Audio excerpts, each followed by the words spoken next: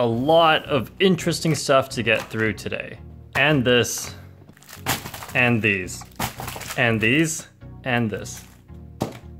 So here we have a Halloween mat. Oh, that's long. Okay, it just never ends. Okay, so this is basically an entire desk mat for stack mat timers, so you can see these things here. You can just put it on like that. Pretty much the same as competition size. So it looks to me like this is about 70 centimeters. And if you're impaired in units of measurement, that is just under 2.5 feet. The mat you see in my videos is about 30 centimeters, just over 1 foot. All right, here is a better view of the mat.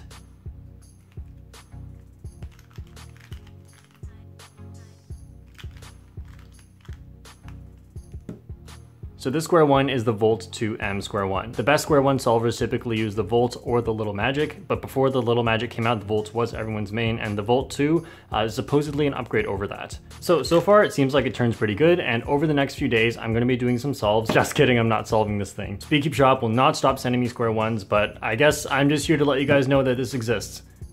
7 new mats from Speedcube Shop, way more exciting than the square one. This one looks okay. I really like the colors on this one. I think this type of orange with this like royal blue always looks really nice together. Also, this pattern is pretty nice. Let's look at the next one. All right, not sure what this type of design is called. I do kind of like it, but not my favorite. Wow, this one's really bright. Actually, I think this is the only one that has a red outline on it. I really like this one on its own, but I'm not sure if it will match other things so well. It does have a nice contrast with the stack mat timer though. All right, this one's just straight up spooky. I'm not sure if you can see from the camera, but there are spider webs here on the side. So when you're cubing, don't get spooked by that. Oh, this one's actually the same design as the big one. I actually really like this design because it's really simple, black contrasting with orange. This moon is unrealistically big. I think this is one of my favorite designs. Okay, wow, actually I like this one better. I think the colors go really well together. I love how all of the elements of space and the astronaut, the rocket ship, they all really stand out. And they're drawn so simply that it's really cute. Okay, these all have a name. I don't know their names. Just check on Speedcube Shop, use the discount code JPerm. Okay, I'm not sure of their names, but one of these I think is the Polaris cube and one is the Maple Leaf cube. I'm gonna guess Polaris because it looks like a star, and Maple Leaf. All right, interesting. I can't say it looks that good. Maybe I'm just really used to seeing end by ends. All right, so I guess this just turns like a cube. Okay, it looks like you can turn the insides here.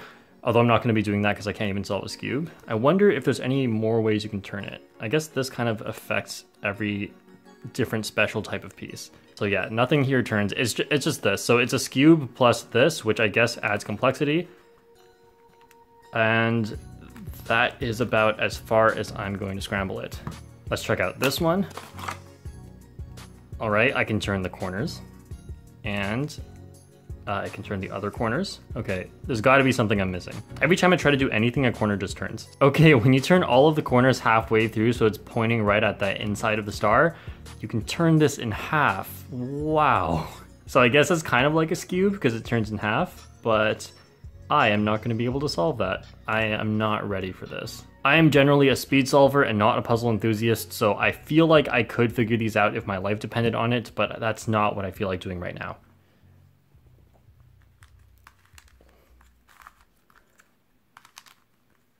Amazing, speed solver. So this is Controlius, Control Your Cube from Speedcube Shop, which is a new lube, and I pretty much only use weight 5, which is what I show in my tutorial. So on my Waylong WR, I don't like the magnet strength, it's too weak, so I don't feel like I'm gonna make it strong enough, so I'm gonna try Controlius on it later to help slow it down. Next we have a timer cube, so is this even a 3x3? Okay, should be. That's a 3x3, and something's in here.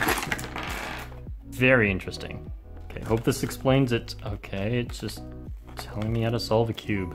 So I've taken out the corner piece that is going to be replaced with this piece. I have batteries. I believe I should unscrew this. Okay, interesting. Looks like all the hardware is in here. Okay, batteries are in. I don't think I'm going to be able to remove these, and it looks like I put them in the right way. So I put the flat side on the top here when the timer's on the bottom. Okay, so there's a countdown before it begins. Then when I release, it just starts. So I have to make sure one of my fingers is touching here, which is kind of weird, I guess. And then stop. So there's no reset, it just goes again. Okay, and the cube, I believe, is just a Moyu Meilong, which is not that good out of the box, but I mean, it's okay. I might try replacing this corner piece into my magnetic Meilong. This cube, I don't like this cube. And then stop, I forgot about that. Okay, so it was something under 14. So the Meilong's like not bad when you set it up and tension it. Right now it is just too tight, but I don't think it's very good unless you add magnets in it. So I guess this is interesting because you don't need to bring a phone or a timer with you if you just want to go practice. Plus, if I'm not cubing at home, I'm usually doing slower solves and trying to improve on things rather than do fast solves. So I'm not sure I'm gonna have a use for this. Also, I don't know if the display ever turns off, so this battery's just gonna die after a while. Oh, never mind, it just turned off. All right, let's switch out the mats here. Spooky cube. Okay, it's not spooky yet, but we're gonna put the stickers on. Okay, Speed Cube Shop has way too many different business cards, although I really like this one. Here we have a skull-like thing, and I believe the rest of the colors are just Halloween-themed colors. Okay, we got black, but no orange. That's interesting. Oh, wait, that's orange. So on top of these stickers, there's already application tape. All right, so as I peel this off, I'm just gonna make sure that all of the stickers come up with it. Okay, this one didn't come up with it, so I'm just going to press it down harder so it sticks, and there we go. All right, got them all. Okay, so I kind of put it in the middle to make sure it was on the right spot and then only stuck on the diagonal side first. Now I'm just gonna like push on each of these as I put them on and just work my way up through the bottom sides here to make sure they're all on good without air bubbles, and then move my way up diagonally like this. I have not put on my own stickers in a while because I usually use stickerless cubes, but I hope this worked out right. Peel the application tape off and make sure none of the stickers come up with it. There we go. It would be a crime not to have white opposite of yellow, so that's going on next.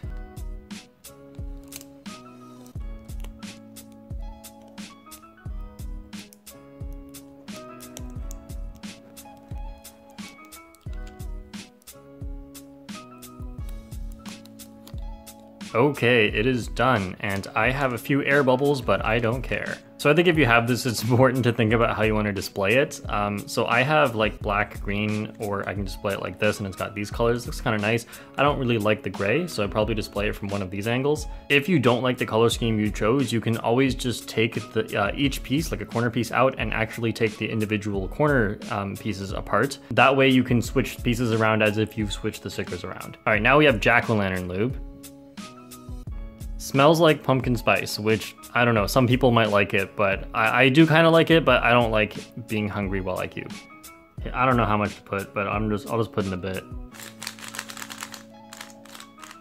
Okay, it still has the spring noise. I'm not gonna actually try and fix that because it's gonna take too long, but actually, like, the difference in speed, holy. This side's still a little hard to turn because it's just out of the box, and this side just got really fast. I'll just put like one drop on a few of the sides. Okay, wow, so this cube actually just went from completely unusable to pretty decent. Obviously, it's not like a great speed cube or anything, but it is pretty decent, and I could speed solve on it in the same way I could speed solve the love cube, which I did in 10 seconds. All right, I don't remember the last time I solved a picture cube, but there's only one picture center here. All the other centers are, doesn't matter which way it goes, so I'm just gonna get this one correct, and then... So basically, I'm gonna do really beginner cross, where first get the center right and then match these, and then I'm going to work on each of the other cross pieces separately, and I don't even know which eye this is. Probably this side, yeah.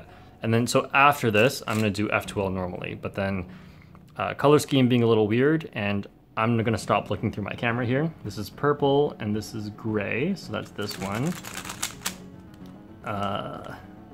Black and green, that's that one. And purple, green, that's here. And this one goes with that one. Okay. Ooh, do I know the ZBLL? I think I know a bad one. There we go. And that center should not change as long as you use it as your first side. If you make this your last side, then you could run into problems. All right, I was a little surprised by the jack-o'-lantern, and it also smells like pumpkin spice now, but also this became a usable speed cube, and I really wasn't expecting that, especially with the spring noise. Now, if you do... Oops, I accidentally turned his face upside down. Now, if you want to reduce the spring noise, then you just have to pop out the center caps and put lube inside the screws. I'm not sure if on top of the screws will actually let it go in, but if you'd like to just undo the screws, the tensions are not very good anyway, put the lube in there, and then, or you can just go in Speed Cube Shop and ask for the Pro Setup service.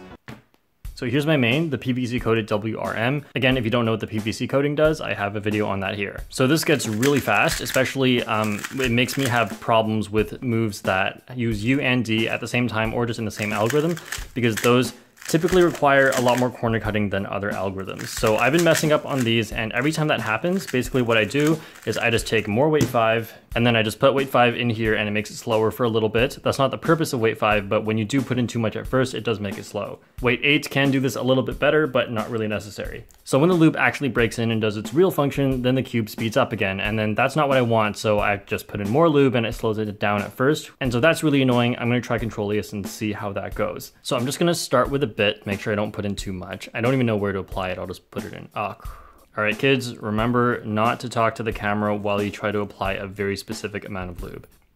See, I was expecting it to be as not runny as weight 5, but it is quite runny, so that means I have to apply it very carefully.